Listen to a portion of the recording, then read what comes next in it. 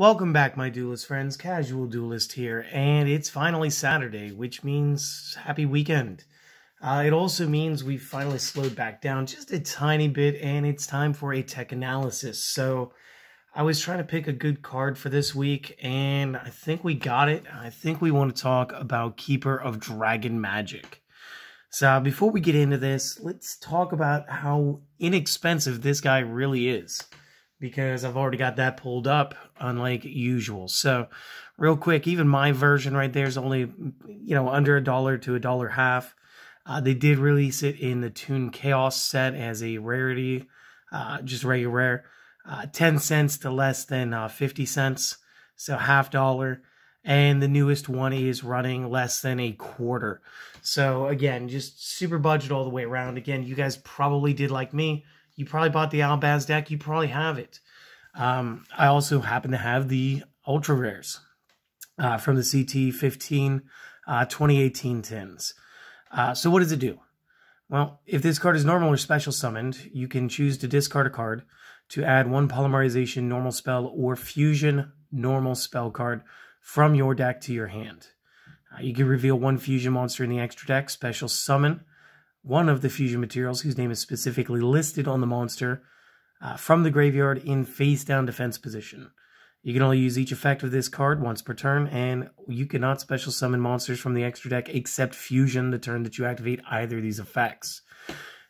Okay, now I like the way that the last bit goes. You got to use them for fusion for the turn that you're dealing with a character that's going to be going around grabbing you fusion spells. That makes sense, 100%, guys. Basically, because you don't want people to just be link building on you because they can while grabbing other stuff. He's a decent stat. He's at the 1800. And this week we used him with albaz. Didn't get as good with him in the first build. The first build, I was really just using him to grab the branded fusion. But in the second build, the one that aired the last 2 days between the combos and the actual deck profile, I did show off that you could go ahead and you can grab fusion deployment with this because it is a fusion normal spell. Red Eyes fusion if you were going to play Dragoon. And this was all very good because, again, and I still got the deck here, what we were able to do is we were able to make sure that we could play Dragoon wherever he is. We were able to add Dragoon to this deck and add some consistency. We were able to play a bunch of the dragons. We were also able to use the fusion deployment to just immediately find, and where did he get off to? Fallen of Albaz, and then go ahead and special summon him from the deck, which is also very cool. Something else that I didn't mention that we could have done is we could have honestly played Dark Magician and Red Eyes Black Dragon that way. Wasn't thinking about it, guys, because according to that, I could. But just didn't think about that.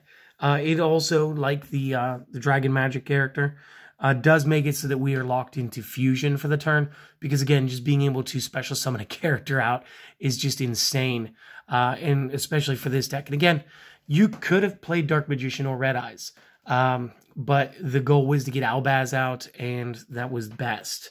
There are a couple of other cards that you guys could use, cards that I've shown on this channel before, like the Metal Foes Fusion. You could do that. If you're playing Cyberstyle, this guy could help you with Overload Fusion.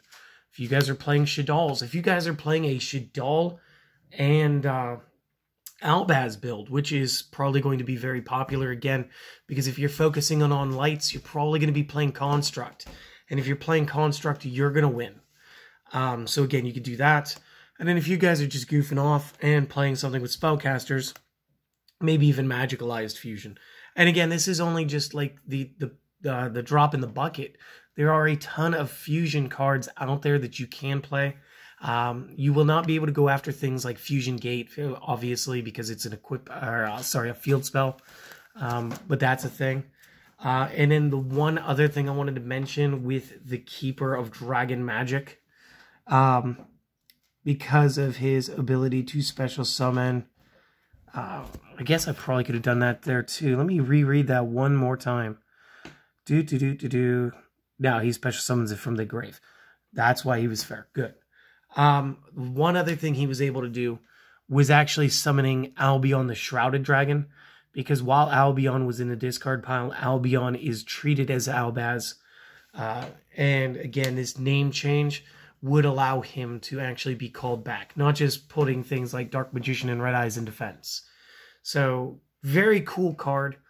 By itself, the Keeper, very inexpensive. 3 of them should cost you less than $1. Just get the commons, get the rares. You don't need to go get the ultras. Even if you do get the ultras, though, should not run you that much. And again, as you can see, there's just a ton of cards that you guys can use it with to give it further value in your collection. I do hope that you guys all enjoyed this one today. It's pretty budget, it's pretty cool, and it's very topical right now. And do the things, guys. If you want to support the channel, subscribe if you've already done. Maybe hit the notification bells. And regardless of any of that, I want you guys to go out there and try to have a great day and do something for yourself, all right? Hope to see you next time. Later.